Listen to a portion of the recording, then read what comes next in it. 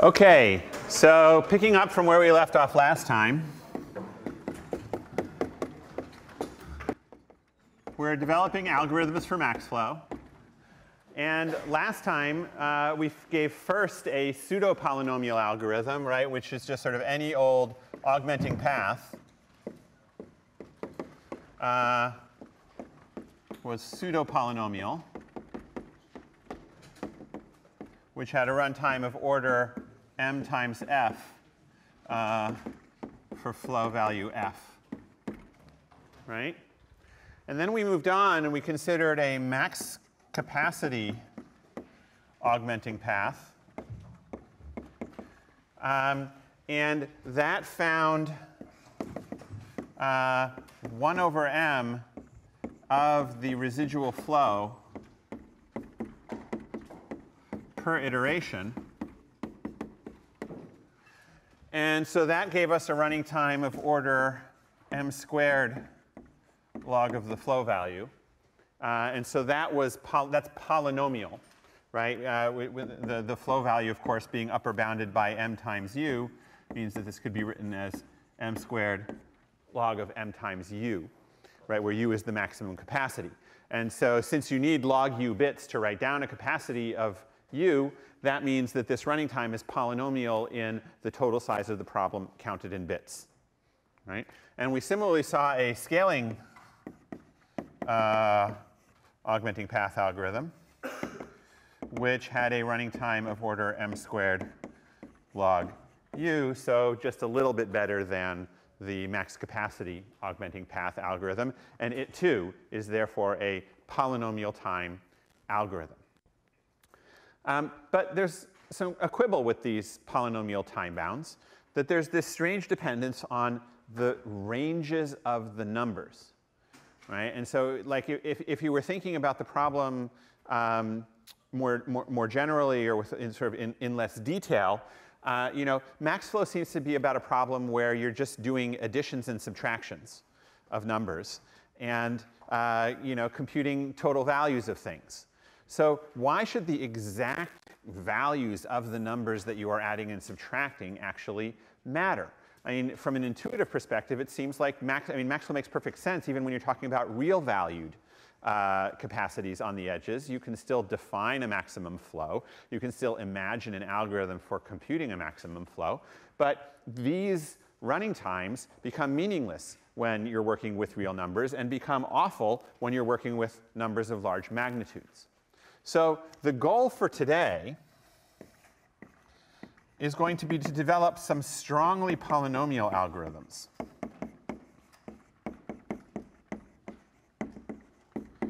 Which means algorithms that have running times that are polynomial in the structural size of the problem, the number of edges and vertices, independent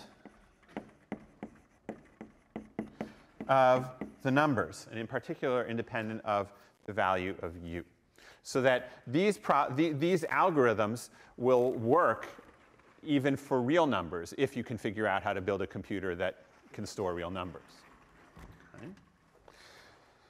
So if we're going to do that, we have to take a rather different approach to the problem, right? Because the algorithms that we looked at so far, it's not an accident that they have running times dependent on u, right? They measure their progress by contrasting with the numerical value of the flow. So it's no surprise that their overall running time is affected by the numerical value of the flow.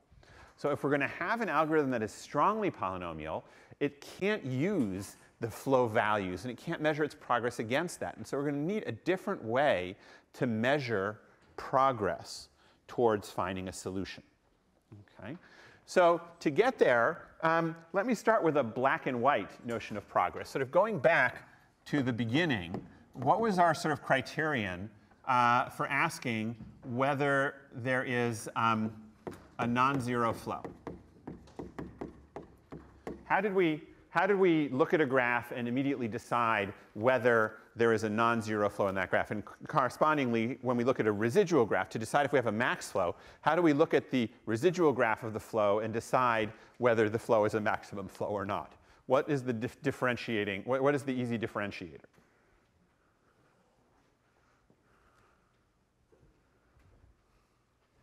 Yes? There exists some path. Right, so if there's a path, then there's a flow.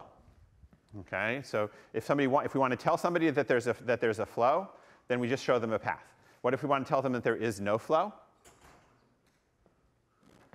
Yeah? Then we show them a cut. Okay, so there's this sort of explicit thing that we can point at for both cases. Now, if you think about it, that's a very black and white characterization, right? The path tells me that I can get from S to T, right? The cut tells me that I cannot get from S to T. Can we fill that in a little bit with something in between being able to get from S to T and not being able to get from S to T?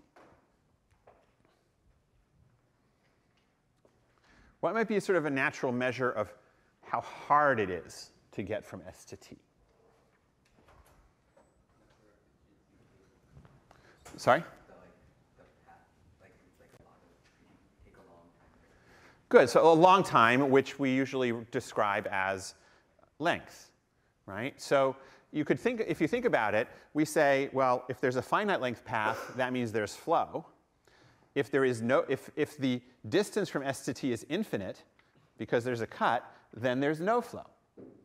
Well, what happens in the middle? What these strongly polynomial time algorithms leverage is that there's actually sort of a duality between the amount of flow that you can send and the distance between S and T. Okay? And this has a pretty intuitive picture. So if I look at a graph with n, if I tell you that a graph has n edges, each of capacity 1, if I think about graphs where the distance is short versus graphs where the distance is large, I can get very different kinds of flows out of those n edges, right? So if I tell you that the distance from S to T is 1, then how much flow can be carried by n edges?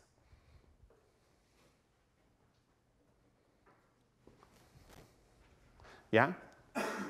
N flow. How? What kind of graph would that be?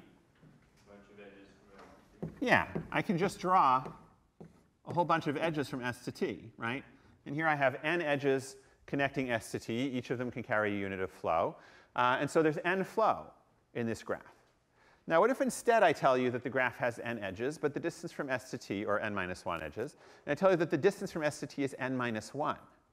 How much flow can this graph carry? Just 1, because in that case, you've got this long chain. Okay? So n edges all with S and T close together can carry n flow. N edges with S and T very far apart can only carry 1 unit of flow. And actually, there's a nice sort of physical intuition here, right? If we think of capacity as the sort of cross-sectional area of these tubes that the internet is made of, right? So the internet is made of tubes, and each of these tubes has a cross section. That's the rate that defines the rate at which information can flow, or water can flow through that tube. Well, if you multiply that cross section by a length, what do you get? You get a volume, right? And so the point is that with n edges defined this way, the total volume of my network is n minus 1, or with n minus 1 edges, the total volume of my network is n minus 1. If that volume is associated with a length of 1, then there's lots of cross-sectional area. If that volume is associated with a large length, then there's only a little bit of cross-sectional area. And so that sort of gives this trade-off between distance and amount of flow that can be carried. So we're going to formalize that. Okay? So we're going to use, and this will become more formal next week, this dual idea as a way to develop a max flow algorithm and as a way to make progress. And the idea is that when the ST distance is large, then not much flow can be delivered from S to T. And in particular, once the ST distance reaches n, no flow can be delivered from S to T. How come?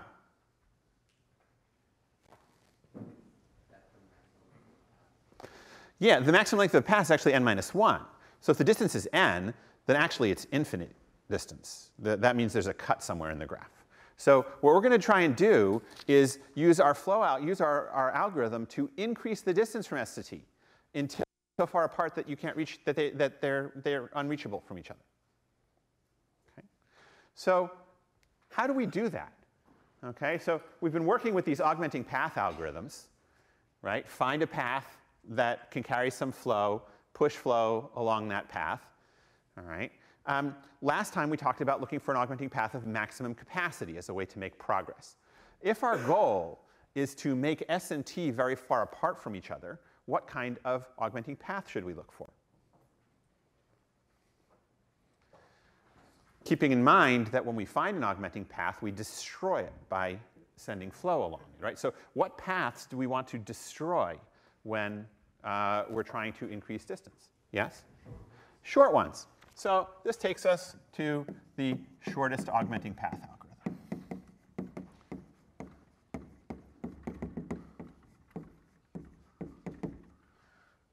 And that's what we're going to study. But actually, my mention of destroying shortest paths reminds me, Aloni gave me a wonderful reference that really highlights the duality between max flow and min cut, which I thought I would share with you. The original study of max flow was happening during World War II. George Danzig was looking at min cut. Why was he looking at min cut? Well, he had this Russian railway network, and the army was interested in destroying the railway network, right? And asking, how few rail lines do I need to bomb in order to disconnect the Russian railway network? Okay. And at exactly the same time, over in Russia, there were a bunch of scientists studying the Russian railway network because they were trying to ship stuff on that network and were trying to figure out what's the most stuff they could get from point A to B in the network. So you had these two people working on the same problem in dual form on the same network. So this is remarkable to me. Okay. All right. So coming back to shortest augmenting path. So this is a natural thing to do if our goal is to increase distance, but it's not immediately obvious that it does increase distance, right? I find a shortest augmenting path. I destroy that path. You know, in other words, I saturate one edge on that path. But does that increase the distance? I mean, does one shortest augmenting path mean that the next time I'll have a longer augmenting path? Does it increase the distance? Does it not decrease the distance? I mean, neither of these is clear, right? It could be that there are two shortest augmenting paths, and I have to kill both of them before the distance goes up. And at least at the start, it appears that maybe if I find a shortest augmenting path, I'll create an even shorter one and not make progress. So we have to prove something. And so here's the sort of key lemma.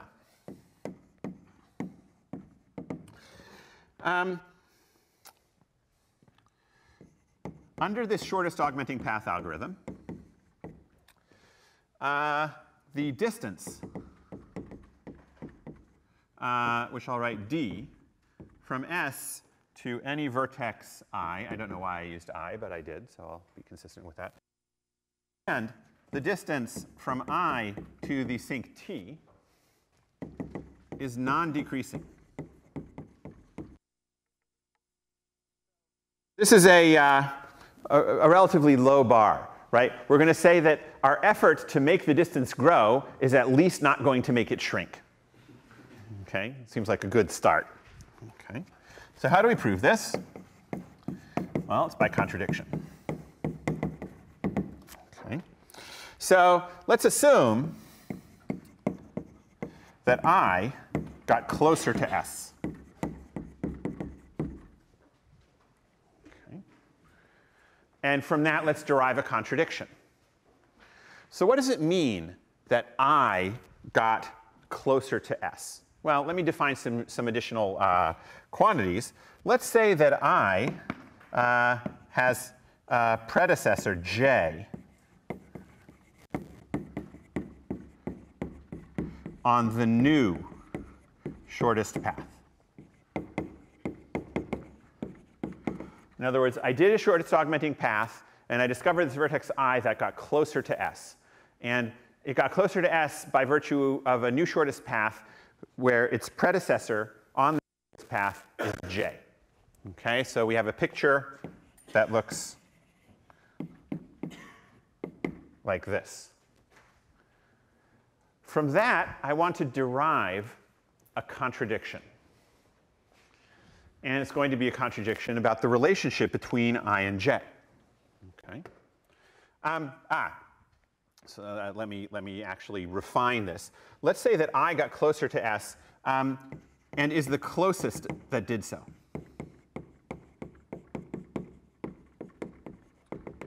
So among all of the vertices that were brought closer to S by the shortest augmenting path, take the closest one to S. Okay. Now, if I was the closest vertex that got closer to S, what does that tell me about j? Not necessarily further. Didn't get closer.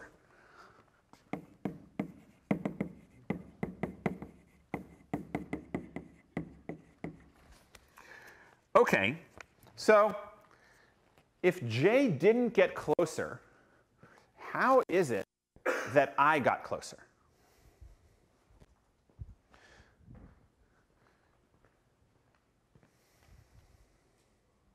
Yes?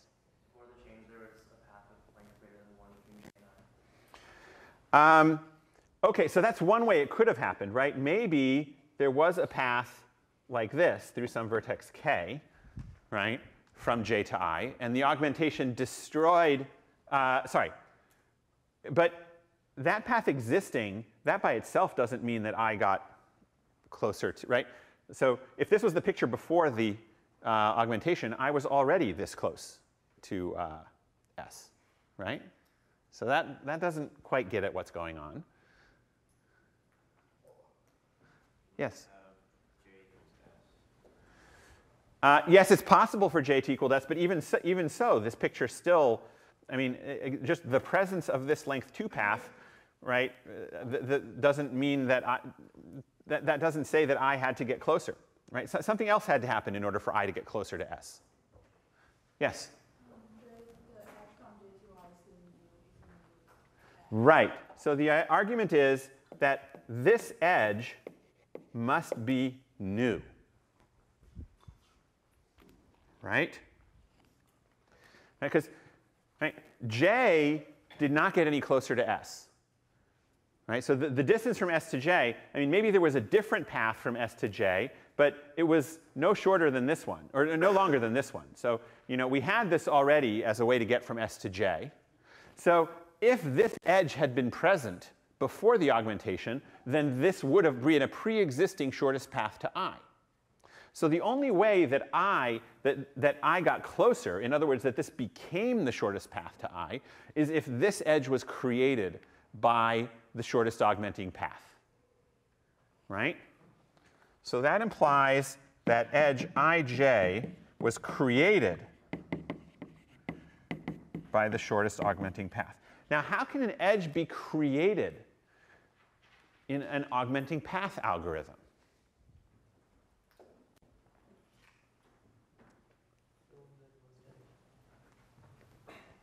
Sorry, somebody said something. Yes? Why is it ij and not ji? Oh, I'm sorry. Yes. ji was created. It's hard to break alphabetical discipline. Yes? It can be created if you lower the flow on an edge, like a flow that was, an edge that was satiated. OK, so what you're saying is edge ji perhaps was saturated before I did the shortest augmenting path. And some flow was then removed from that saturated edge. Right? That's one way for an edge to appear, is that it was previously full and not in the residual graph, and it joins the residual graph. Now, what does that mean from the perspective of the augmenting path that I compute? What is that what is the shape of that augmenting path if it causes this edge to appear? So that augmenting path must go through the ij edge, right? It has to send some flow from I to j in order to create some capacity from j to I, right? So one thing that could happen is, as you said, that the ji edge was saturated and we're taking away some flow. Another possibility is that there was no ji edge, but by sending flow on I to j, we create a residual arc in the opposite direction. Okay?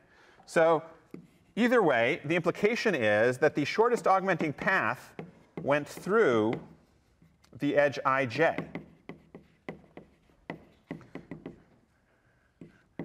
Now, if the shortest augmenting path went through ij, what does that tell us about the edge ij?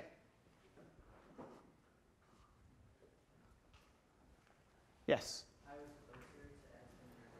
Great.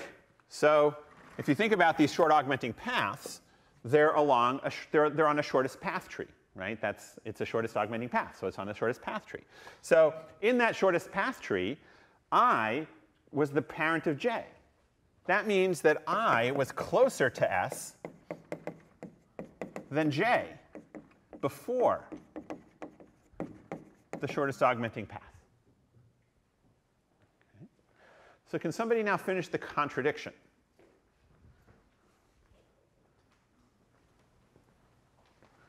Yes?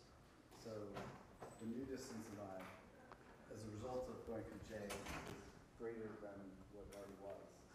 So yeah. So one possibility, I mean, if this was true before, and afterwards I is farther than j, then one of two things happened, both of which are contradictory. Right? One is that I got farther away, but that can't be because we said that I got, by definition, I got closer. Right? The other possibility to I getting farther away is what? Yeah? J got closer. J got closer. So what's wrong with j getting closer?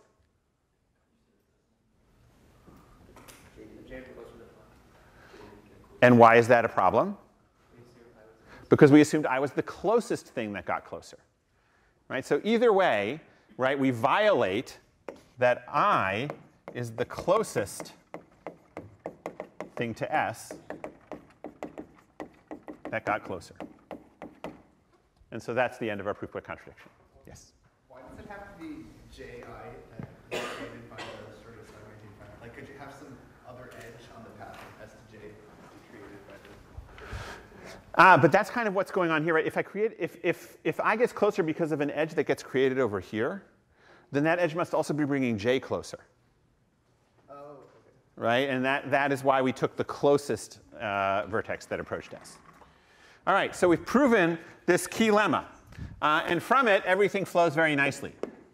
Now I can claim that shortest augmenting path does at most mn over 2 augmentations. And I'm really just going to build on what we did here. Okay. So let's consider, so what do we know happens in every one of our augmentations? Well, we augment as much as we can, and so we saturate an edge. Yes? So let's consider edge ij, which was saturated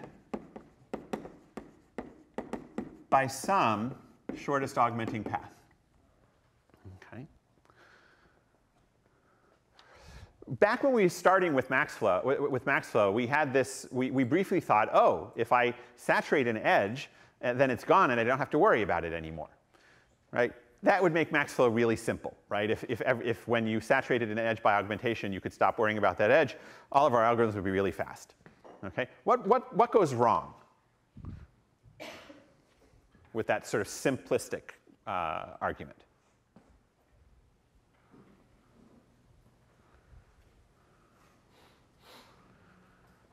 Yes? Good. So the problem is that it can get unsaturated. Right? It can come back into the graph. So that you have to think about it more than once, and that affects your time bounds. How can it get unsaturated?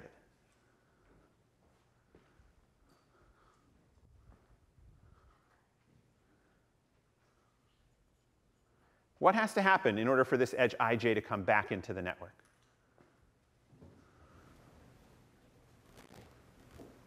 You Yeah?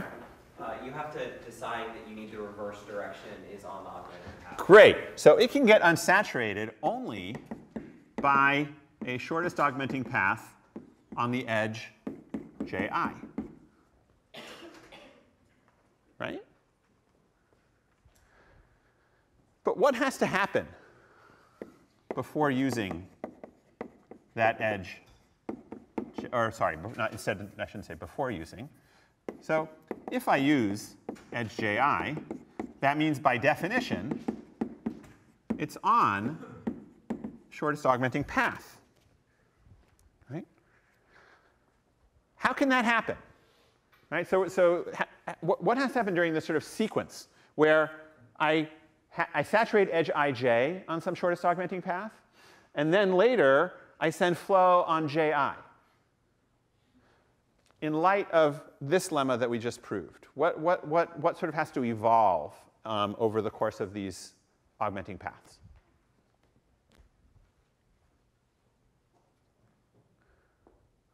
Yeah?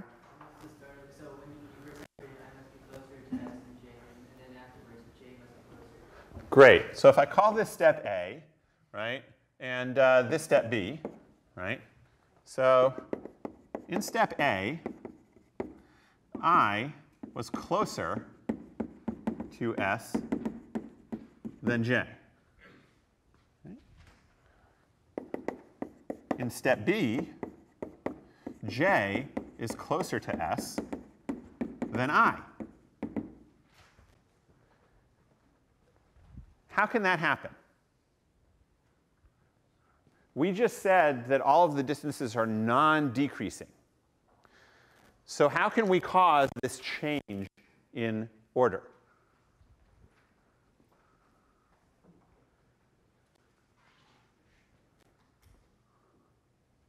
Yes? Exactly. So this implies, right? So J's distance did not decrease. That's what we just proved in the previous lemma. So that implies that I's distance had to increase.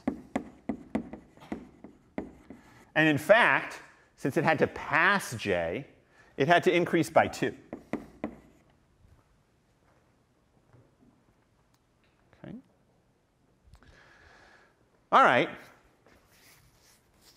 So that, and now we have sort of the story of what happens, right? I augment along ij, and then I augment along ji, and that makes it possible for me to augment along ij again. But before I could do that, i's distance had to increase by 2. Okay.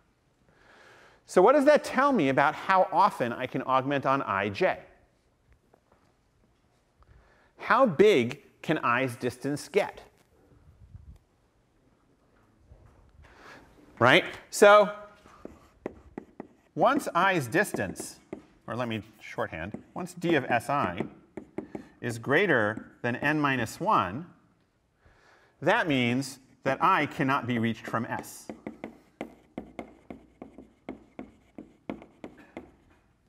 And that means that there will be no more augmenting paths through I.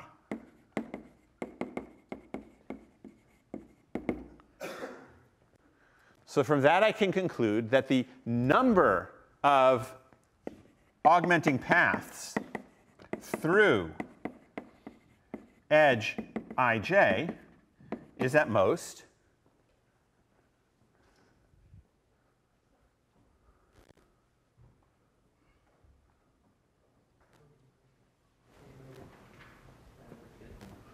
n over 2, right?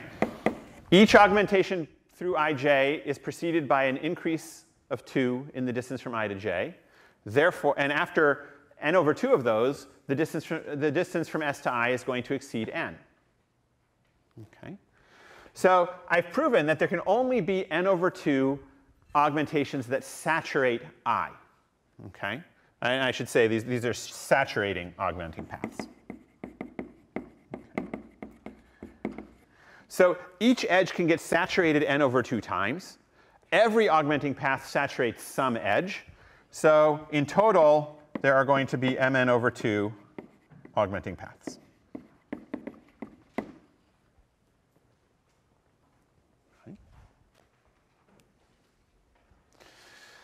So we're done, right?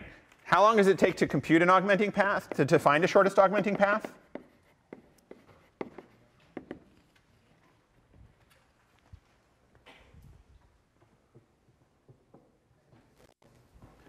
Yeah? Breadth first search, right? Notice there's no lengths here, right? I mean, it's just number of edges on the path. So to find a shortest augmenting path, it takes you order m time. And that means that to find a max flow, takes you order m squared n time. No dependence whatsoever on the values of the capacities. So this is what's known as a strongly polynomial algorithm.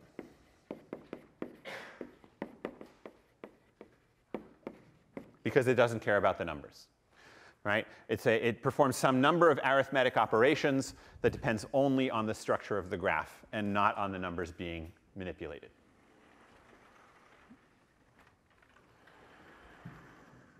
Questions? Yes? Is this the first time it proves that we can find a real, for real? Well, in a sense, yes. So, I mean, we haven't answered the question of how you're going to store those real numbers and how you're going to add them and so forth. But if you work in a model of computation where you are allowed to do real arithmetic in constant time, then this is the first algorithm that we've given that demonstrably solves max flow in polynomial time. Okay. Yes? Is this only for the case of uniformly weighted edges? Ah, interesting question. So I did make a uniformity assumption, but the assumption I made was uniformity of lengths, right? I was talking all the time about the number of edges on the path. But I actually made no assumptions at all about the capacities, right? The only place where capacities really came up in this whole discussion is that when I find an augmenting path, I send as much flow as possible along that augmenting path. And the amount of flow that I can send is determined by the minimum residual capacity on the path, right? But that doesn't have to be 1. It can be any number you like. As long as I'm saturating the edge, I'm fulfilling the conditions of these lemmas. And I arrive at my max flow in m squared n time. Okay? Great. Other questions? All right. So now that we've got our strongly polynomial algorithm, the natural next question to ask is, how much better can we get? Right? We've got a polynomial time bound, but I mean, if you think about it, it's n to the 5th. Right? If you have a dense graph where m is around n squared. So it's not really a wonderful polynomial time bound. This was work by Edmonds and Karp, by the way. I should try and cite things when I know who did them. They gave the first strongly polynomial algorithm for max flow. But they were followed by a whole line of work on how to improve this polynomial time bound. And so that takes us to our next topic, which is blocking flows. This is a general technique that yields several better time bounds for max flow. And it starts from a sort of a natural question, which is, am I really leveraging the subroutines that I'm using? So how does shortest augmenting path work? I run a shortest path computation. Based on that shortest path computation, I take one path and I saturate that path. Okay. Could I get some more mileage out of that shortest path computation? Do something better than just saturating one path that I find?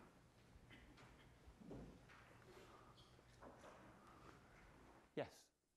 Saturate all edges destroying path?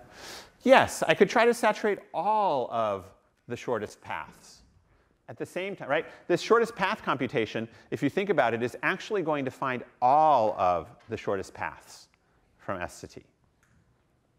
Okay? It'll find them all at the same time. So why don't I destroy them all at the same time? Okay. So the idea of blocking flows is to find all the shortest paths of a given distance and then to destroy all of them. Now, if I destroy all of the shortest paths, what do you suppose happens to the distance?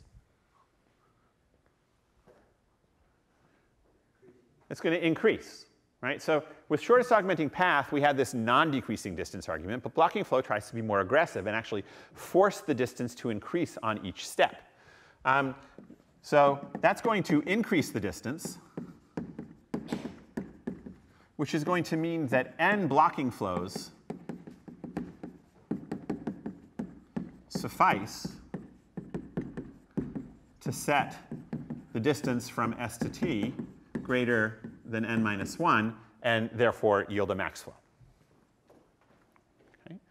So that's the core idea of blocking flows, is to find and destroy all of the shortest paths at the same time. Okay? So how do we do that? So the first step is pretty straightforward. We're going to use our shortest path algorithm to build what is called the admissible graph. And this was defined, and the first blocking flow algorithm was given by a Russian named Dinitz. So you're going to build this admissible graph. So the admissible graph is layers of vertices by distance from S, and edges that go between the layers. So I take my graph, I take S, everything that can be reached by one step from S is layer 1. Okay? Everything that can be reached by one more step is layer 2. Okay? And we go forward building however many layers we need. Sometimes they'll grow, sometimes they'll shrink. We don't really know, don't really care. Eventually, we'll get to a layer that has t in it. Okay. So if I'm layering out these vertices according to their distance from S, what kind of edges can be in this graph? What vertices can be connected by directed edges?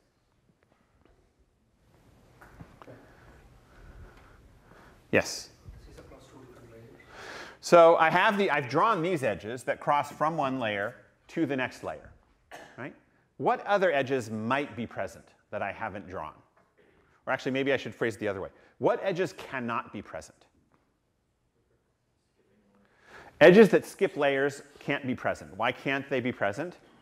Because then I would be pulling a vertex into a different layer, right? So the edges that I have are the edges that go forward one layer, or the edges that don't go forward. So I can also have edges that stay in a layer, or edges that go backwards.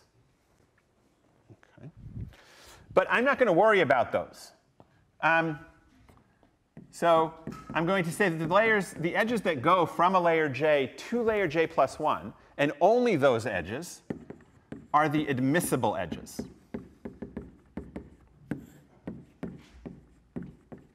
Okay. And I claim that sort of for my goal of destroying shortest paths, it's correct to focus attention on the admissible edges. Why don't I have to worry about any of the other edges in the graph? Yeah? Any path that uses them to get to T will have like this. Exactly. So any path that uses a non-admissible edge is not a shortest path, right?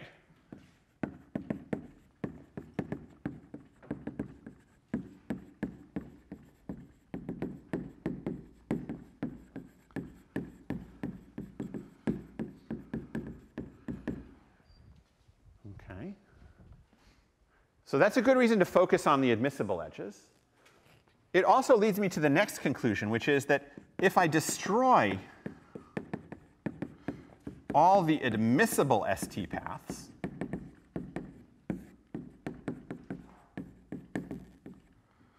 by augmenting and saturating some of these admissible edges, then the distance from S to T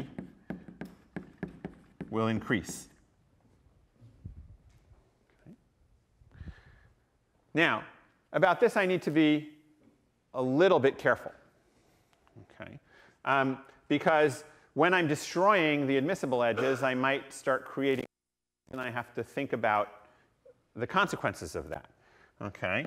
But I'm going to be doing my destruction by finding augmenting paths on the admissible graph.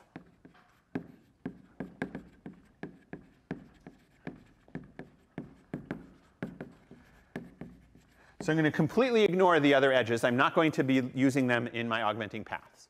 Now, if I completely ignore the other edges, so that I only find augmenting paths using admissible edges, then I claim that the distance increases. Why is that?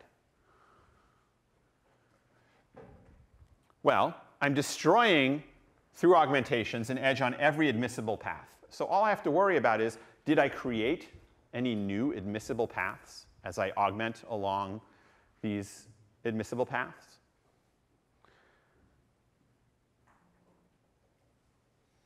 So what edges do I create? If I find an admissible path and augment along it, where do I create edges? Yeah? I create edges going backwards. What can I say about edges going backwards? They're not admissible. Okay? So when I find augmenting paths on the admissible graph, this doesn't create any new admissible arcs, new admissible edges.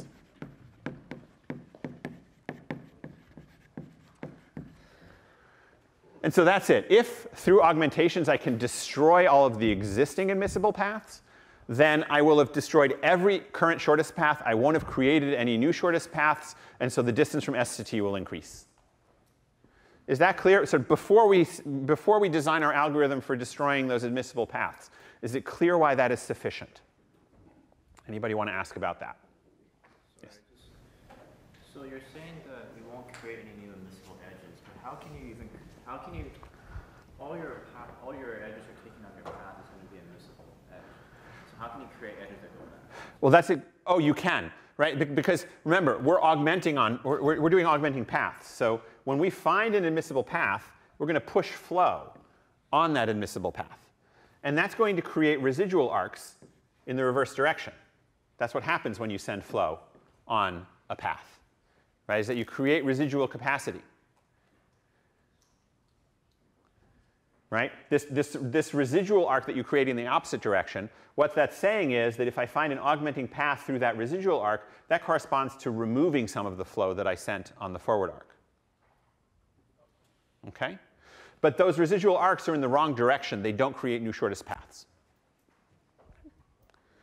So does everybody believe me? I know that I've earned your trust by now, but does everybody believe that they too can prove that if you destroy all of the admissible arcs, then you have increased the distance from S to T? Yeah? Great. So how do we do that? How do we destroy the admissible arcs? And this is where thinking about the admissible graph and thinking about blocking flows is nice. So with augmenting paths, we always have this worry that, well, we found an augmenting path, but maybe it made a reverse arc. And so we have to bring back the edge that we destroyed. Right? But with the admissible graph, we know that there's no way to bring back the edge that we destroyed. Right? We only are working on these admissible paths. Once we destroy an edge, it's gone for good. And so it's going to be easier to compute a blocking flow than it was to compute a maximum flow. Okay. So for starters,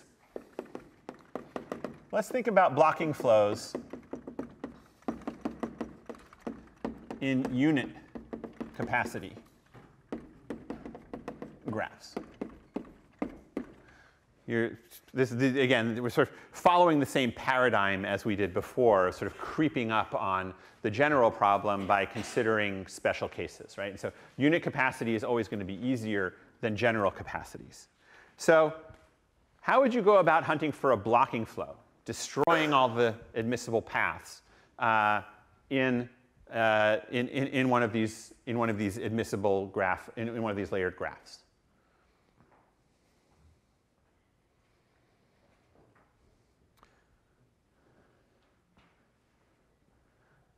Well, we don't have a lot of machinery, right? I mean, we could, but let's start attacking it like we attacked flows, right? So if you wanted to find a flow in this graph, what would you do? Well, you would look for an augmenting path, right? So you'd start at S, and well, we need to destroy the paths from S to T, so let's do a depth-first search until we get to T from S, right? Once we've done that, we've destroyed a path, right? So we can use a DFS, just like a search for an augmenting path. All right. But we're going to leverage the fact that we know more about the structure of this graph and about the fact that edges can't come back. Okay. And so I'm going to actually describe this depth-first search a little bit differently. I'm going to start at S. And while it's possible, I'm going to advance on an outgoing edge.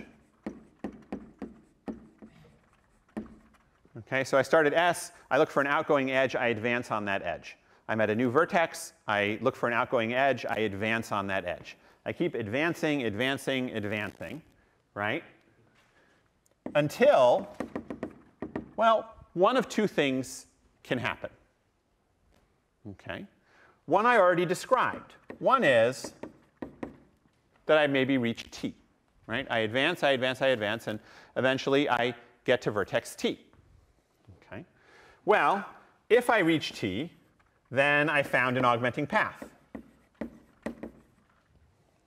Okay. So augment it.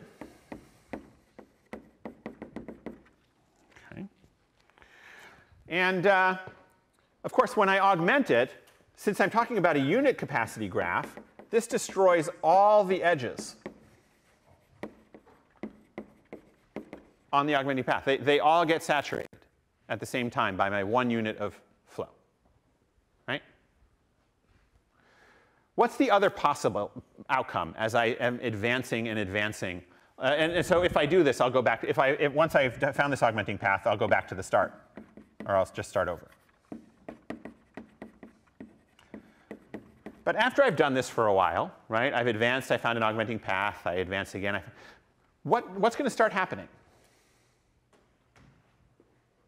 as I try to advance, advance, advance through vertices?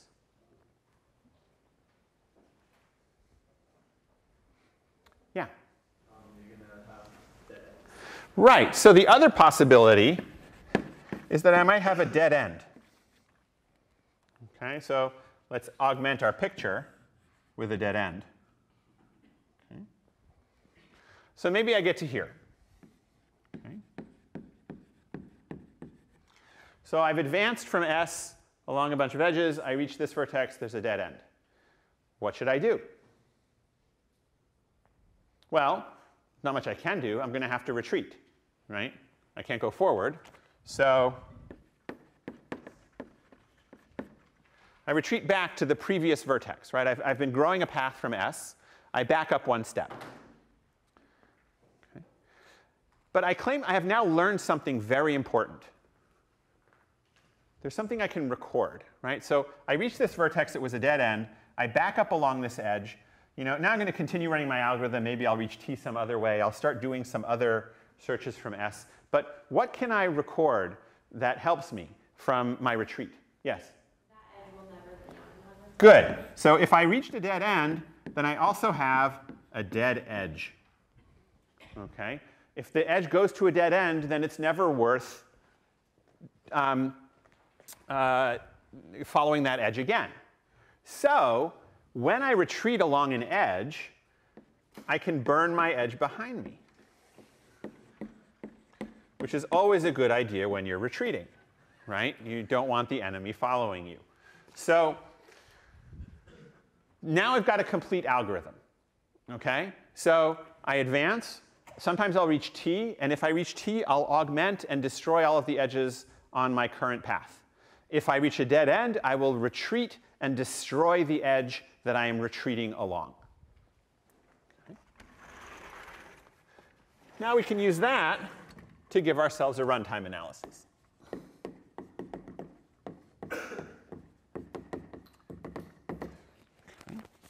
And if you think about it, I've carefully defined my, so before the analysis, let me point out that this looks kind of like an augmenting path algorithm, but the difference is in the way we use these retreats, right? The fact that when we retreat, we can destroy an edge, there was nothing like that in the augmenting path algorithms, because just because I can't use an edge now, doesn't mean I won't be able to use it in the future, because my augmentations may create paths for that edge that didn't previously exist.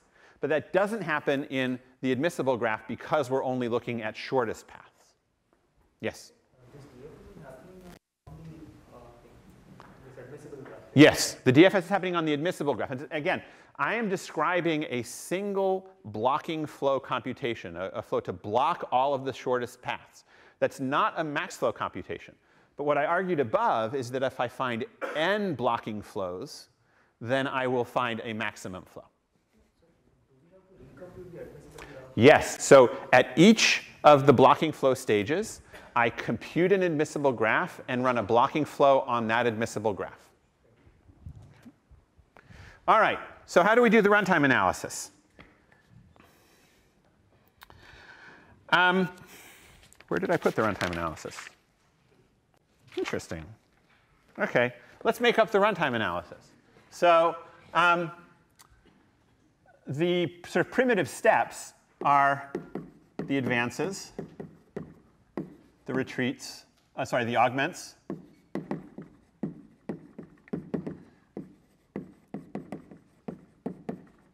and the retreats, right? If I could just count up each of these, how many advances, how many augments, how many retreats, then I will be done, right?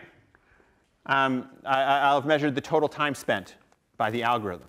So how do I measure the time spent on advances, augments, and retreats? How many of each can there be? Is there one of these where perhaps there's an easy answer that we can get out of the way quickly?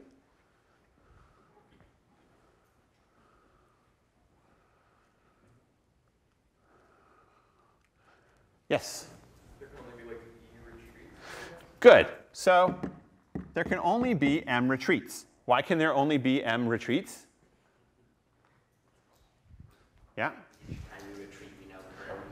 It burns, each retreat burns an edge. Each edge can only be retreated once. Okay.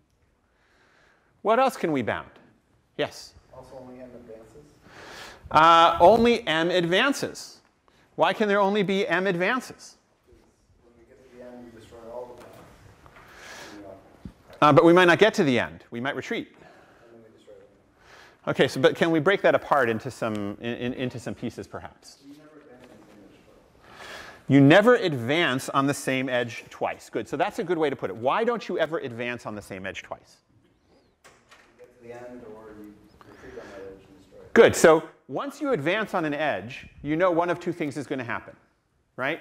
Either you're going to reach T and do an augmentation and destroy the edge, or you're going to fail to reach T and do a retreat and destroy the edge, right? So I'm just going to say that the advances are covered by the augments and the retreats. Right? Every advance turns into an augmentation or a retreat. So all we have to think about is the augmentations. So how do we bound the number of augmentations that can happen?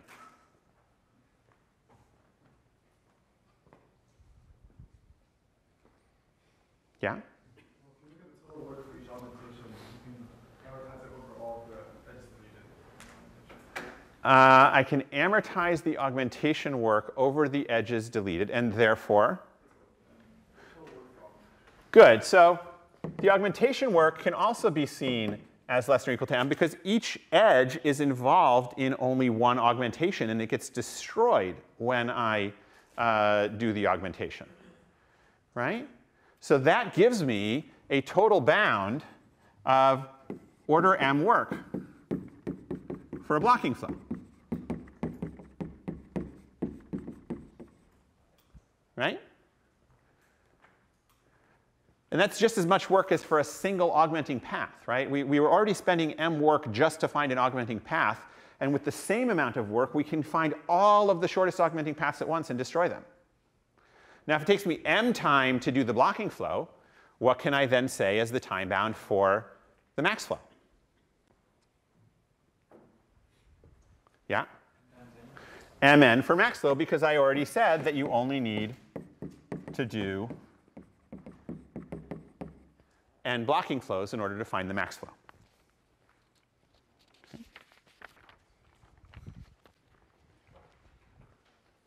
So that's nice. Yes? So this first search is on the augmented graph, not the admissible graph? The depth first search is on the admissible graph, which changes as you destroy edges because you're augmenting through them. Are we ever explicitly building the admissible graph? Oh, yes, at the start. So again, now that we've got the whole picture, let's sort of run through what happens. To find my max flow, I take the residual graph that I have. I construct the admissible graph for that residual graph. I find a blocking flow in that admissible graph. And now I've finished one blocking flow page. I start all over again. So I take the residual graph, right, from the new residual graph. I construct a new admissible graph. And I find a new blocking flow in that new admissible graph. Okay?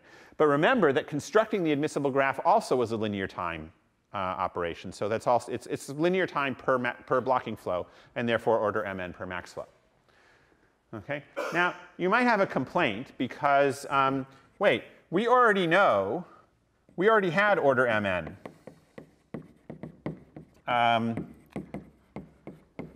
Using a regular augmenting path algorithm. Right, on simple unit capacity graphs.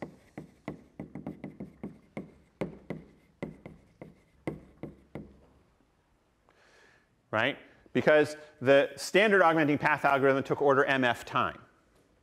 Right? And on a simple graph, f is at most n. So we get the same order mn. OK, so we can say that for blocking flows, we get a bound that's true even on a non-simple graph.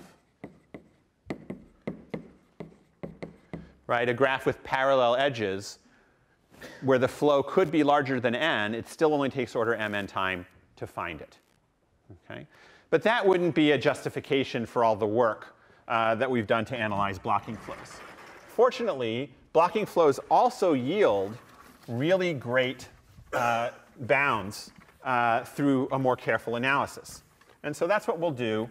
But let's take a 2-minute break first to get our energy back. With the sort of unweighted graph case. Okay? All the capacities are 1. So we proved an mn bound, but we can actually do better. Okay? So suppose that we've done k blocking flows. What can we say about the state of the graph, okay, which has m edges? That's the only parameter that's going to matter. So we've got this m edge graph. We did k blocking flows. What is the state of that graph after k blocking flows? What has changed? Yes? The distance is at least k plus 1. OK, so I'm going to be sloppy and say the distance from S to T is at least k. All right? Why is that useful to know? What can we infer from this distance of k? Thinking back to my beginning motivation, which I've just erased. Well, no, I haven't actually. It's still there. So why is having a distance of some large k progress?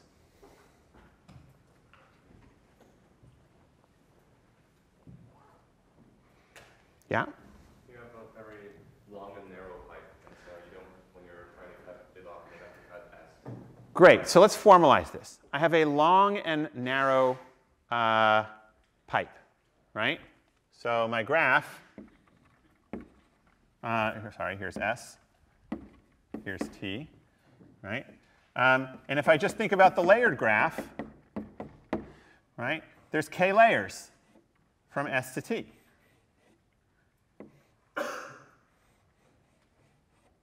Whoops. Why does that help me? Hold on. Going between any two layers is only, there's at most m over k edges. Great. So what I'd like to, I mean, that's absolutely the right intuitive perspective, right? Is that if I'm going over distance k and I have m edges, then on average there's only m over k edges crossing between layers, right? And so I should be able to argue that there's not much flow. How do we formalize that? I just said on average, right? Averages don't help us very much here. Yeah? Some layer has to be like less than or equal to 0. So there exists a layer with less than or equal to m over k admissible edges, right?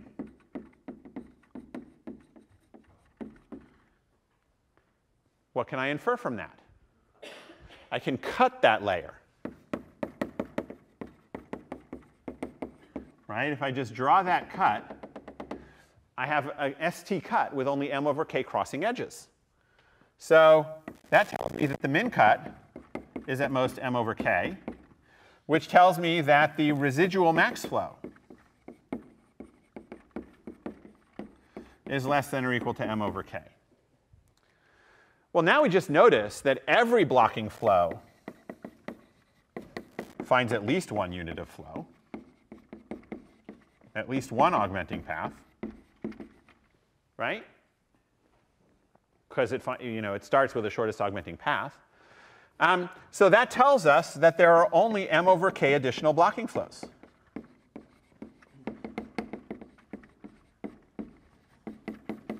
To finish the problem. Right? So we do k blocking flows, and after that we only have to do m over k blocking flows. Right?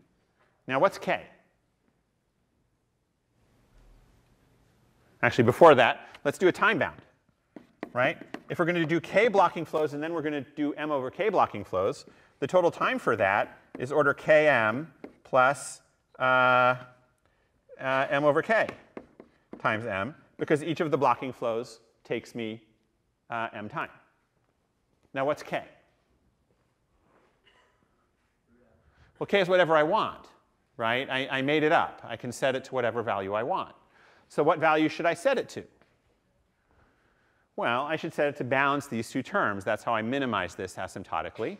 So if I set k equal square root of m, I get a runtime of order m to the 3/2. Right? And that's strictly better than mn. Right? On sparse graphs, it's a lot better. Okay. So that idea of looking at how the blocking flow increases the distances can be used in several other ways. Okay. So some variants of this analysis tell us also that a blocking flow algorithm will only take mn to the 2/3 on simple unweighted graphs.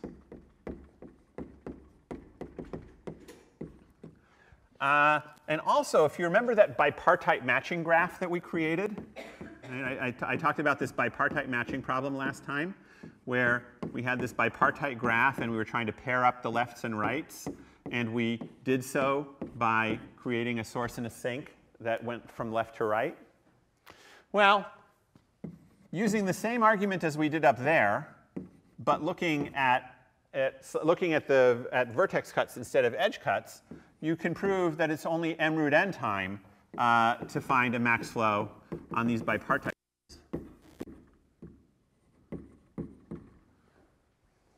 Okay, or I should say these matching graphs. So, no further algorithmic development, but just looking carefully at the way distance is influenced by blocking flows, we get these better bounds for special cases of max flow that are important. Okay. But now let's move on to capacitated graphs.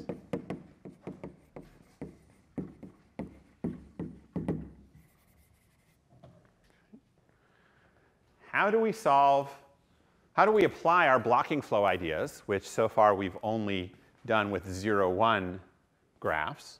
How might we apply them to capacitated graphs? Any techniques we might try? Yeah? We can try the thing you used before we only look at the lowest base. Scaling.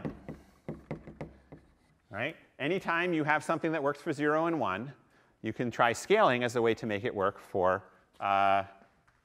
large values. Okay? And so we're going to use it exactly the same way as before, right? We're going to scale 1 bit at a time. And then we are going to use our blocking flow algorithm to update the max flow on each scaling step.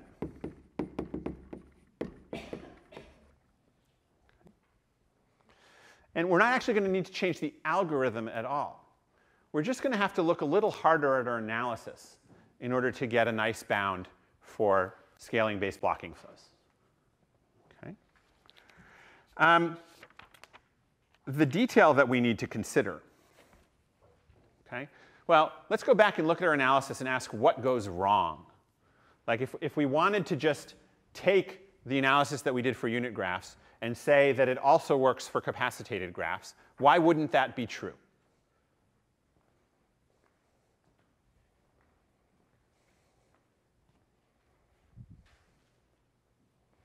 Yeah?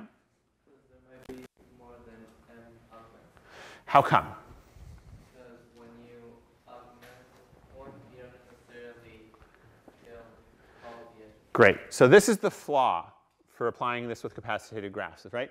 If you do an augment in a capacitated graph, you don't destroy all of the edges on the path. You only destroy the minimum capacity edge. Okay?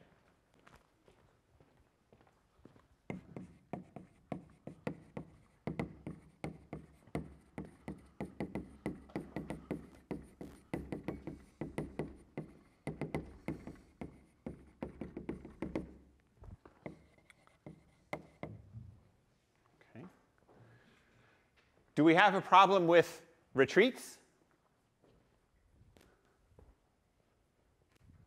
Does our retreat analysis need to change for capacitated graphs?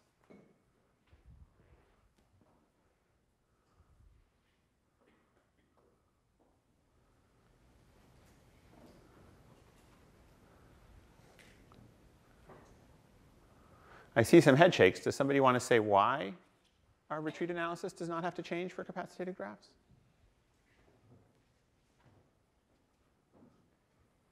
Yeah? You're still burning an edge every time you retreat. Yeah, right. This idea that you can destroy an edge when you retreat is still true for capacitated graphs because it's only about reachability, right? Can I reach the sink? Oh, I can't reach the sink. OK, I can destroy the edge. So it remains true that an edge is only retreated once.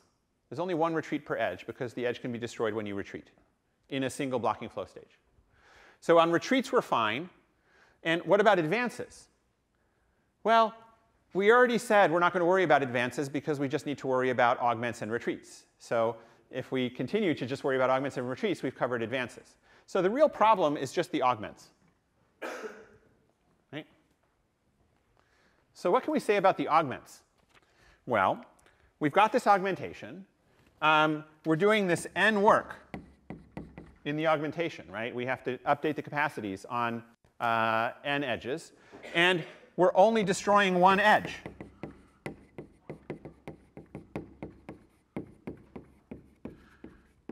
So how can we account for that? Well, we'll account for it directly. We'll charge the n work of the augmentation to the edge that got destroyed. Okay?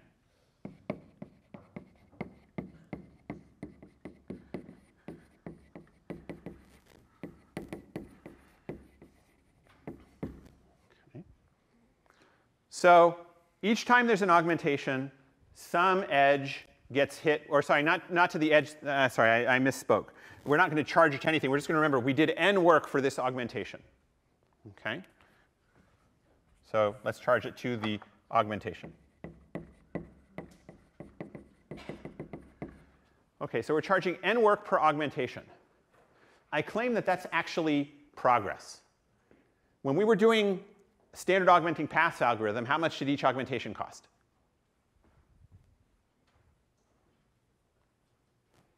Way back on Monday. How much time did it take us to find an augmenting path? It took us m. Now it's only taking us n. Right? The blocking flow sort of does away with the labor of finding the augmenting path, and all that is left is the work of actually doing the augmentation on these n edges. Okay? So now we have n work per augmentation, and that means that to find a max flow, or a max flow using blocking flow in a capacitated graph requires, in total, n blocking flows.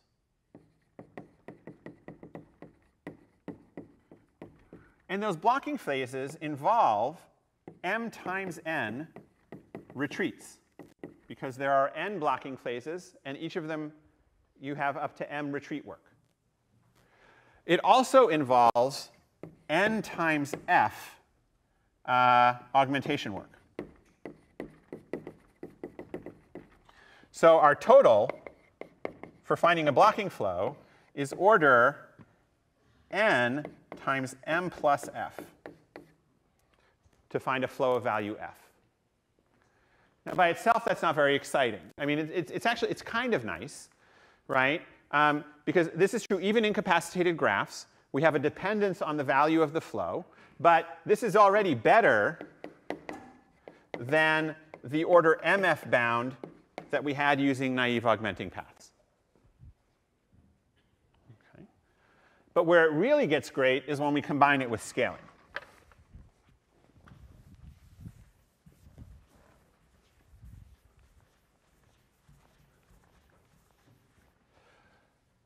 So if we bring in the scaling idea,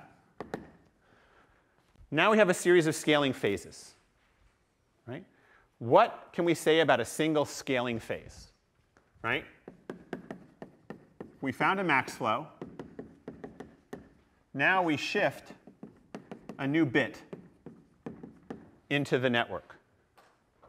Now we want to find a new max flow. What is the value of the max flow that we need to find in this new shifted network? We actually made this argument last time when we were looking at scaling algorithms for augmenting paths. If we've just scaled in 1 bit per edge, what is the value of the max flow?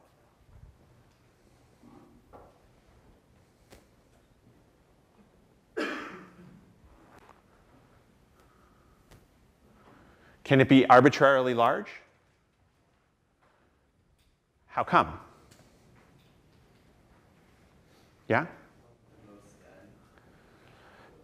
So we speculated the same last time. Okay, so why would you say at most n? You only have 0, 1 flows. Good. So the intuition is that if I'm scaling in a new bit, right, I can look at the source and say, well, there's only n edges leaving the source, and each of them only gains 1 from scaling in a bit. So that brings in a total of n flow. There's a small flaw in that argument. What's the flaw?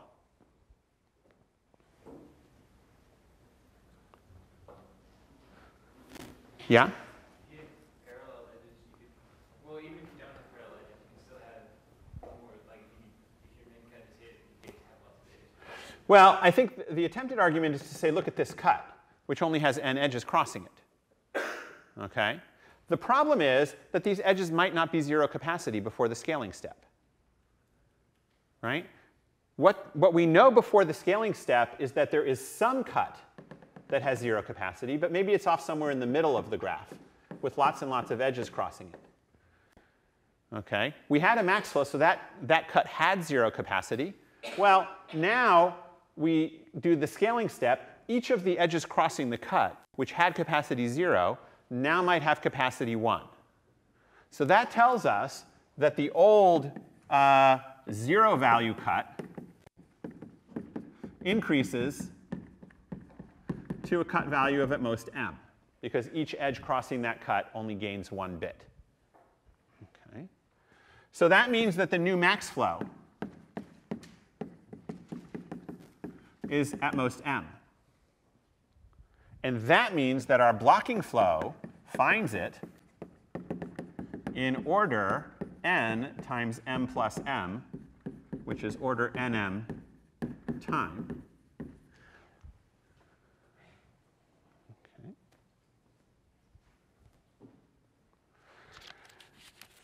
Okay.